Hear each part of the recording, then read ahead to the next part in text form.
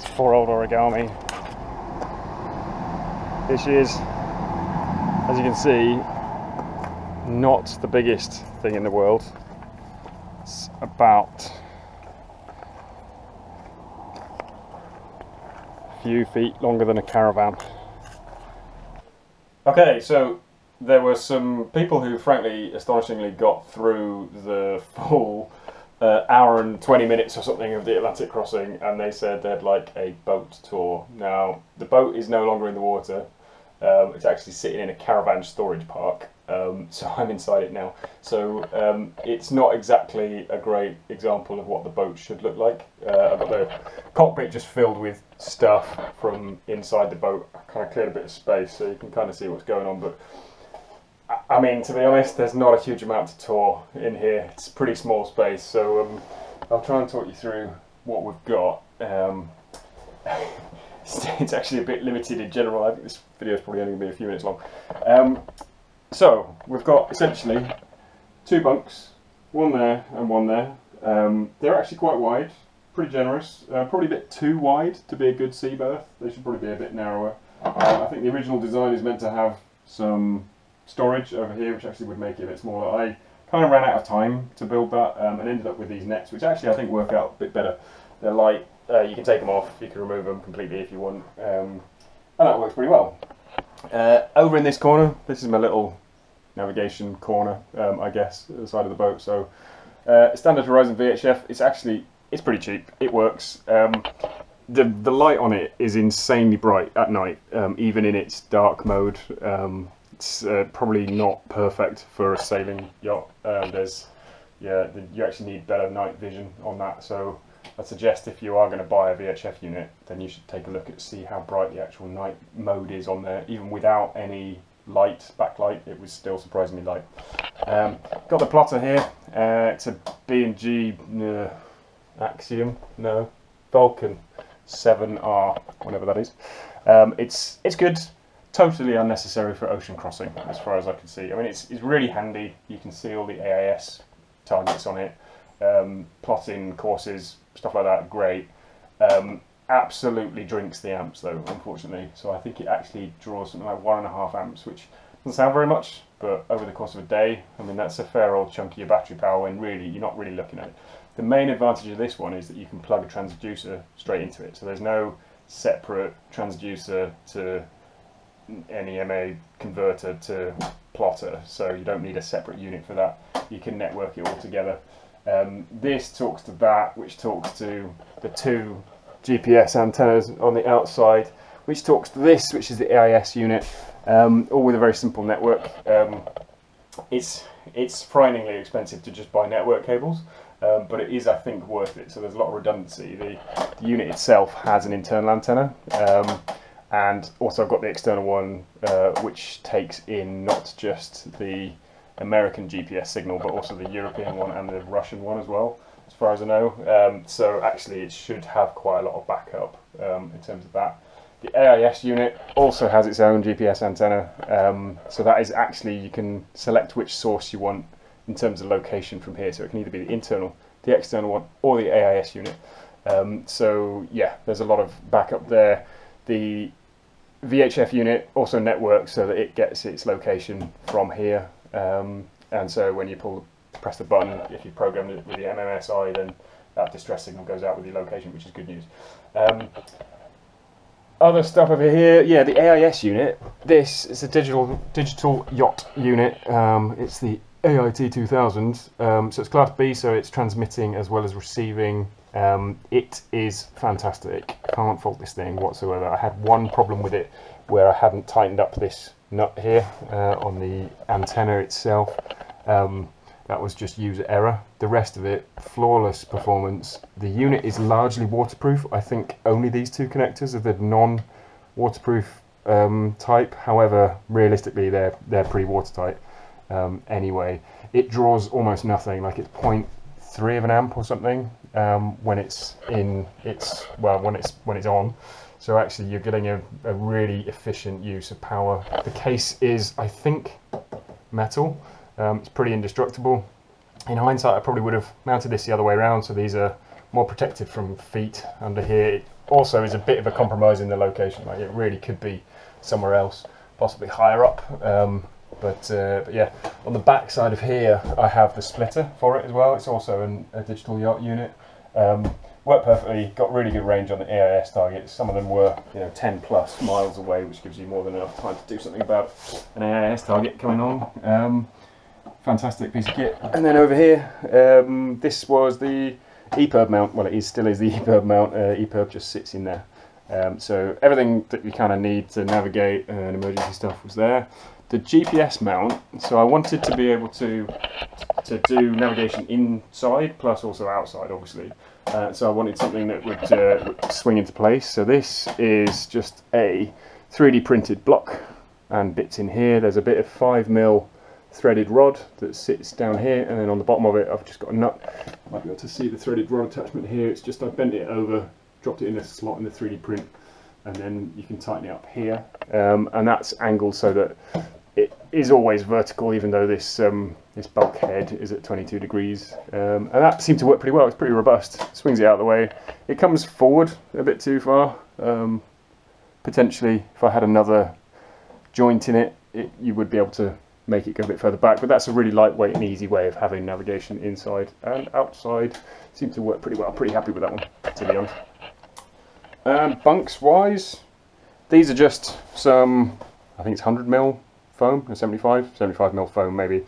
I bought online, cut them down to the right size, went to the local sewing alteration shop. They knocked me up these covers for next to nothing, which was fantastic. This is just some rucksack fabric that amazingly I just happen to have in the house, but yeah, you can just buy it online for not a huge amount, and that worked pretty well. So I think these cushions were, I don't know, near enough, I think maybe £100 or something. So really, it's surprisingly expensive for a cushion, but also it's very nice to have a proper cushion here, that's for sure. What else have we got in this corner? As I say, the bunks are pretty generous. If I go lie down in here, pop your feet in the kind of trotter box. It's actually loads of space, and I'm 5'11" or something. I've got a few extra inches here, a few extra inches down the bottom. So actually, yeah, it's pretty comfortable. That little access hatch down there that you can see, well, you can see that, do that. That little access hatch just goes into the watertight compartment at the back. I added that just so there is a way to get in there from inside, just in case of any disasters. I have a lee cloth. It is super simple. So the lee cloth is literally a piece of garden chair fabric, again bought online for next to nothing, screwed into place here, and then it's got these clips on the bottom. So these clip into place. It's a pretty fiddly process, but when you're in the bunk, you've got a lee cloth like that, so there's no way that you can fall out of that bunk. It's nice and high, so even if the boat went, really far over, you'd still be all right. There's a number of things I'd do differently on these, for sure. For starters, the lee cloth starts right at the edge of the bunk. Now, I would have maybe started it a bit further back, down here, so that it's kind of pulling you in a bit. These ideally should be adjustable, and they're a bit of a fiddle to clip into place. I mean, they work, but they're not perfect. This one is, I mean, all kinds of horrible around here, but otherwise seems to work. These clips pretty low quality, as you can see. But yeah, what I mean is, I would probably start the lee cloth further back here, but have a think about that, given that you're going to need to have your lockers opening as well. So all the lockers on this boat have latches, so they don't open unless you do this. So if the boat actually did roll, none of the stuff would fall out. That's the plan. Everything on the storage side of the boat is still made out of 9mm ply. I've got these stiffeners on the bottom here. It's probably massively heavy compared to what you can actually get away with in one of these boats. In here I've got the stuff. This is just rigging stuff. There's a lot of weight in there. Yeah, it's not where everything sits when it's actually under sail, and it is still disgusting as well. I've got a bit of cleaning to do. But yeah, so you've got a lot of storage under there. Got the same under this one. So this one contains an immersion suit, bit of the outboard, random bits of warp and stuff in there. On this side, same again. So that, I think, I can't remember that, I had all my tools and my spares and stuff in there. So in here we've also got the pump system. So there's a hand bilge pump here. Open that, take that handle, and that slots in there. And then that pump is selectable. So at the moment it's draining the sink, which is disgusting, but it's draining the sink to this True Design stopcock here. So True Design stuff, built in New Zealand. It's all fibre reinforced plastic, absolutely brilliant. Basically maintenance free. So that's it in the open position, that's it shut. But at the moment, if you pump the pump, it drains the sink. If you adjust this to there, then it's pumping through this valve system, which at the moment it's open to here. So you could pump and you could empty the main compartment of the boat in here. If you then select that this way, you end up pumping out of this particular piece of line hose here, and that piece of hose there is long enough to reach this spigot here, which currently has a bung in it but can be removed, and then that allows you to pump out the forward compartment. And then in the aft compartment here, so I've still got the first aid kit in, there is the same setup down there, and you can plug in to the aft compartment drain and then drain that in there. This hose is a loop which allows there's a pump in the cockpit that allows you to select that, and then you can do the same from the cockpit. So this piece of hose is long enough to connect either back to the aft compartment, so you could drain the aft compartment, to the main compartment, you put it in with a strum box on, or you could bring it all the way through to the forward compartment and drain that as well. So you can drain all of the compartments of the boat from either the interior bilge pump or the exterior one. And then there's one more bilge pump in this boat, which is right under here, which is a real mess. In this corner here is an electric one, and that goes out of a completely separate outlet in the transom as well. So there's 3 through holes. You've got the forward bilge pump, that's above the waterline, also drains the sink. You've got the cockpit bilge pump that drains all the 3 different compartments depending on how you configure it as well, and that drains out of the transom as close to the centre line as I could get it and as high up so that it's always out of the water. So that's out of the water as well. And then you've also got a dedicated one for the electric bilge pump, which realistically you hope you're never going to have to use, but is mainly so if the boat is left on mooring, then actually you just leave all the valves open, leave the bilge pump on automatic. So that'll be on this switch up here, so you'd slip that to automatic, and then that would be it pumping out just in case you've got any water in this compartment here. A couple of other little points here. This is the way that I did the step. I've got a little stainless steel setup here, rail that goes along. This was originally meant to lift up just like that, and then underneath there was meant to be a tray just under here, so that there was going to be things like, you know, sun cream, binoculars, all that kind of stuff, a little latch to hold that down. Never quite got around to building that, but I think in terms of a place to sit and some good handholds, this setup worked pretty well actually. So I can sit there and I can just about see out, and I'm like this, so if I sit here I can see out and it's actually pretty comfortable. Got these 2 handholds as well, just on the way in. These were a last minute addition, but actually worked really well. Quite happy that I installed those. I thought they were going to be at like head height, but bad news. The worst thing about this are these guys. This really should, and I should have done it before I left, be covered with some foam. These are terrible news for your head. I didn't hit my head at all, but actually they're pretty nasty if you were to get whacked by one. And then last but not least, I've got the fire extinguisher that is here. So I couldn't think of any other sensible place to put this.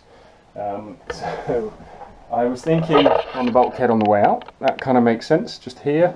Then actually you've got some problems with kicking it off with your feet and as you come down and all that stuff. Over there I've obviously got the compass, so you don't want it anywhere near that. Yeah, it's actually quite difficult to find a place to put it, so I ended up with it here. It's not ideal. It is however close to the stove, but it is the wrong side really of the stove. It should be at this end of the boat, I think. But it's just, yeah, one of those things that I didn't quite get around to designing in from the beginning, but it might be worth thinking about if you're building one of these from scratch. Just think about somewhere to put the fire extinguisher and all the other bits like the electronics and things like that. This is not a great location for it. Potentially that should be on this bulkhead somewhere up here. If there was a bit more space, a bit more time, I would have done that. But I wouldn't hide it away. It's a racing yacht, nobody really cares about the wires as far as I'm concerned. And it's useful to be able to get to it. If that had been in a locker, if the AIS unit had been in a locker and I'd had the problem with it, I'd have to trace it down to this little connector here, and it was buried somewhere, that would have been a real pain in the ass. As it was, it's all out here, it's very easy to get to. Under here, it's a bit of a mess because there's basically all bits of the boat were trailered it since it came out of the water. I've done all sorts of stuff, but yeah, this is the Mini 650 life raft, so it's in its valise. These are the spreaders and masts, some rigging. Got the outboard here as well, which actually normally lives at the bow, and then a spare oar for the wind vane. I also got the spinnaker pole and the battens and stuff in here, so it's all a bit of a mess. But under there, I was actually able to get a couple of jerry cans of water, so I think maybe 40 litres, and then back down here, I was able to get more jerry cans that just slotted in between the keel timbers here. You can actually see where them sliding backwards and forwards has worn away some of the paint work. So this takes quite a lot of hammer, and it is also disgusting in here at the moment as well. It's just bad need of clean. And then up in the bow there was some more water storage as well. But I always decanted some of the water from the jerry cans into a bottle, so I always had something that was easy to drink from as well. And in terms of other bits of cooking, so I've got the jet boil here. This actually worked really well. So I already had the jet boil. It has a small gas cylinder that stays on the back here, sorry, on the bottom here. It gimbals this way really well. It doesn't really gimbal this way, which isn't great. It's not a fantastic mount. This is a Sapphire stable stove compact B. If you want to buy one, from sapphire.uk.com. They are surprisingly expensive, but they are good. You know, this in the sense that it's not, well, it has corroded a little bit, but it seems to be fairly robust. I have a feeling they've actually done quite a lot of stove gimbals for transatlantic rowers as well. But it's quite a neat little system, so if you want to take it off, you can do that. And it's nice and robust. It works. It's not amazing, but it does work, and it is very strong, I think, so you're unlikely to damage it. Originally, I had it mounted up here, and the stove would be here, but actually, that's a ridiculous idea, because it's so high up. There's a lot of movement of the boat at that point. If it spills in your face or your lap. Down here, you can sit in this location, and while the boat is going along, it's gimbaling nicely, kind of port and starboard. And you can sit here and you can make sure it's all boiling away well, and then the sink's really close. So actually this location worked quite nicely. Kind of gets in the way a bit, it does look like it gets in the way, but actually given that you can remove it, that's actually pretty good. And then we'll just clear out the cooking space. And then over here, I put these in last minute when I was in Lanzarote. These made a massive difference just to hold bottles and stuff in this corner. Actually that was well worth doing. Not a particularly great fix, probably long term. Some kind of storage here would be good, but really it did need something in this corner. And then again, I've got a locker here that goes all the way to the back, because these lockers are great. You can get in here, full of random stuff, but actually if you wanted to get all the way through to the back, it's kind of difficult to do that, whereas here it's easier to get your arm in and actually get some stuff in there.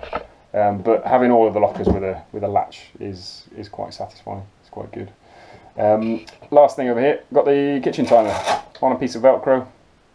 Really loud, waterproof kitchen timer. Works really well for putting on a timer for say 90 minutes or whatever while you're asleep.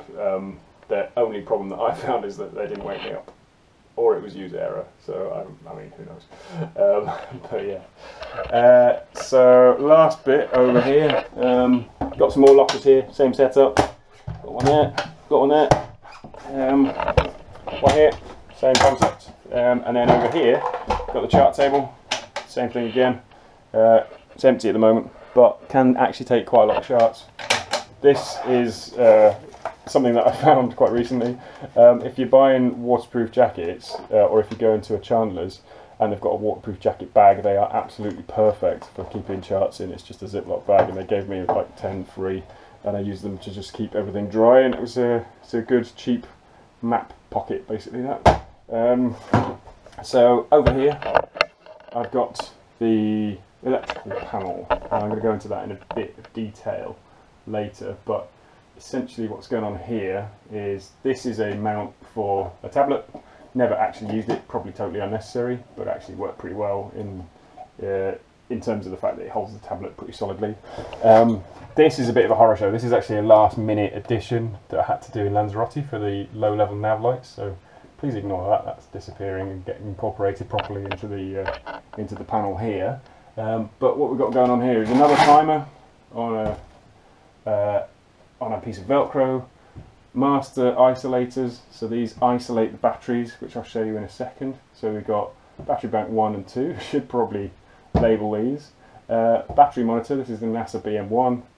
It's not the most amazing battery monitor you can now buy, but they are indestructible, waterproof, does exactly what you want it to do, and it can show you both 2 battery banks worth of power. So at the moment it's showing 12.5 volts because it's only got the batteries on kind of storage mode down there. Here I've got 2 USB sockets.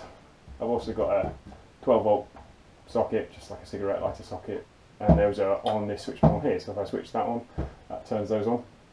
Obviously if I turn on the isolated. So down here it's the switch panel it's relatively cheap. It's supposedly waterproof. I did buy this one on eBay. I did think it wasn't going to last very well, but actually this one's done alright. So I went around it with a bit of hot melt glue, made it a bit more watertight. And so yeah, I've got sockets, which are these 2. That's the chart plotter, that's obviously the VHF, that's the AIS unit, so it's quite useful to be able to turn them off independently. Tricolour light at the top of the mast. Chart light is this one, and that's this one here. So my chart light had a white and a red. Totally unnecessary, probably just use a head torch. So probably get rid of that one. Cabin light is just this one here, that's the only light in here. But actually that was surprisingly useful. And then this is the tiller pilot, just here, kind of ran out of room. And so that turns on the socket in the cockpit that is fed by a completely separate battery. So that's the tiller pilot battery, and that's the main battery, that one there. This thing is total garbage. This is it's a Fyne digital barometer. I mean, I don't even know whether it's accurate. The display misses digits, it chews through batteries. I don't have anything good to say about this unit whatsoever. So just ignore that, just don't buy those. It's a terrible device. But all the electrics are in this waterproof box. All of the connections are via a cable gland. So the whole of the waterproof box should remain intact. All of the switches and panels are kind of gasketed with a little bit of sealant. And so in theory, if the boat took a lot of water down here, it should still work. You should still have most of the electrics working.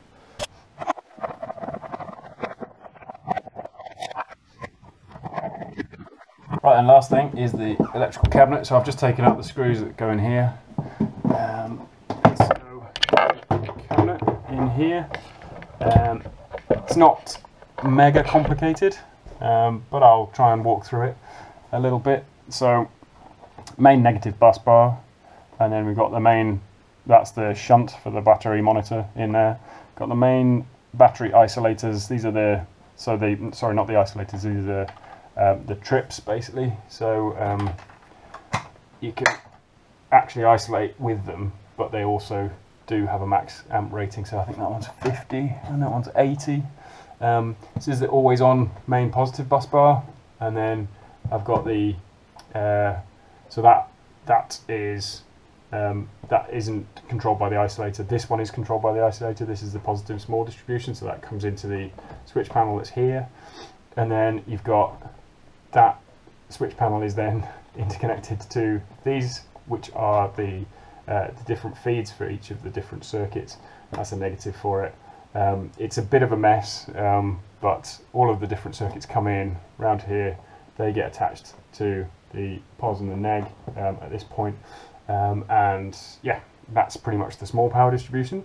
This is the battery combiner, so this is the relay which trips when the battery is at 12.6 volts. So when it drops past 12.6 volts, it separates both batteries, and when it goes above that, then it charges both at the same time. This is a solar charger and the solar charge controller. It's a really cheap one from Renogy, but actually not bad, works okay. Everything is paralleled, so I had 2 solar panels on the transom. Both have separate wiring entirely into this via a fuse. So if one of the panels was completely ripped off, then I'd still get charged from the other one. It wasn't combined, and the voltage wasn't combined at that point. So not as efficient as it could have been with a higher voltage. I think you get more efficiency out of the panels and the charging setup. I'm not an expert on that, but I think that's right. But it does add a lot of redundancy. I would potentially think about how I'd done that. I probably would connect them here with a way in which you could put in a single feed to the charger in series, so to the controller rather, in series, so that you're able to get the most efficiency, and then if you needed to, be able to flick a switch and it would just parallel everything back into it, and then you'd be able to get the redundancy factor. Other than that, not a huge amount to go into here. So all of the switch panel has a thermal circuit breaker. Each of the batteries has a circuit breaker. Each of the feeds to the solar and also from the battery monitor is fused here. So yeah, everything is connected. Obviously all the fuses are sized for the wires, not the device. All of the cabling that runs through any bulkhead has to be also watertight. So you'll see down here, you can see, there is a aluminium panel with a bunch of cable glands on it. So these are some cable glands with some loose ones. So all of these connections are also watertight through to the watertight compartment in the front there as well. And likewise, in the aft watertight compartment, there's the same setup. There's an aluminium panel with a bunch of cable glands. And then to complete the electrical tour, under here are the batteries. So there are 3 55 amp hour Optima yellow top AGM batteries down here. Now I would have used lithium if we were allowed. Obviously that is the way of the future. They are quite expensive, but they are light and they have much higher capacity for the same size and weight. So yeah, I would have gone with that. But for now, these seem to work. They're pretty indestructible, impact resistant, blah blah blah. They're actually great batteries. Heavy, really heavy. A bit unnecessarily heavy, to be honest. And this is the only thing. There we go. There's a better view. This is actually the only hatch that doesn't have a latch, but it has a hole ready for one, and they're all down there. So yeah, it's a bit of a, it's not the best setup, if I'm honest. I would have liked to spend a bit more time on the battery storage. They're in their containers just in case they leak. They could do with lids on. They are lashed down to a number of different points. They don't move, but yeah, it could have done with a bit of neatening up. The rest of the stuff in this locker, I've got some sails in here, and I don't know whether you can see down there. So that is the transducer. That is the only through hole that's below the water in this boat. This one is through 2 layers of 9mm plywood plus the block for the top section of plywood. So that's actually 27mm worth of plywood. It's got a couple of mil of glass fibre on the bottom there as well. So realistically, this through hole's through about 30mm of material. Obviously, hole sawed out the aperture for it and then filled it full of mixed resin and strengthened resin with either filler and fibres in, and then drilled it out again to the right size for this. So all the plywood is sealed. But yeah, so that's the transducer that's down there, and that's the only through hole that's below the water. So there's quite a lot of redundancy built into the design, in the sense that it's actually pretty difficult to have an accident in terms of inbuilt through hole with this boat. That's about the only one that has the risk of that. There's also just next to it, which you can't see down there, there's one of those foam squidgy plug things. So if that was, for example, to fall out, I had a plug that was big enough to jam into the hole just in case at any point. And then right up forward underneath all that rubbish that's there, but in line with that bulkhead, that has a waterproof compartment at the bottom of that, and it's actually got two separate sections. So there's a very forward crash protection, crash box rather, right at the front, and then there's actually another one about 40 centimetres back from that, and then there's another one after that. So you've got two separate watertight compartments at this level in the bow, right up forward, and they're just permanently sealed. They have an access hatch on top so you can get to them, but otherwise they're just a completely couple of sealed units. So there's, again, right at the bow here, there's quite a lot of impact protection as well. The boat doesn't weigh very much, so really if you're going to drive into something like the corner of a container or something, I think you'd probably be alright. There's a lot of material up at the bow you'd have to damage before you actually puncture the hull. I would like to try it, obviously, but there's quite a lot of inherent safety up there. In terms of other stuff down here, I did have the outboard up here most of the time, just lashed down to these eyes.